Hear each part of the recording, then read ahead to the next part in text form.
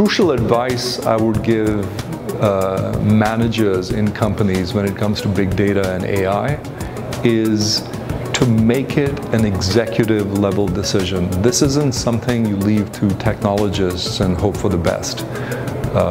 I think it's really important to integrate data into the lifeblood of the business in a way that addresses the strategic objectives of the organization. This is a CEO level issue these days, right? Unless the people running the company truly get immersed in the business of understanding the data and the impact it has on their business or their industry, they're going to be in danger. So it's essential for them to really grab this by the horns and run with it, as opposed to leaving it to technologists the way they used to leave previous technologies. This is completely different. It's transformational. It's changing industries. It's changing business. Leaders have to be directly engaged in assessing the impact of data on their organizations.